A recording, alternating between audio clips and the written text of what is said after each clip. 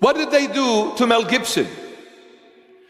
They gave him hell, trying to stop him from putting the Passion of the Christ in cinemas. Why? Because cinemas and the entertainment industry is controlled by Freemason. Wake up, honestly, wake up. And what did they do to him about the sound of freedom? Child trafficking. 5 years it was a battle to finally being released and shown in cinemas and other platforms. 5 years of battle. Why? But look, when it comes to LGBT, they will force from the highest to the lowest rank to do it and act upon it immediately.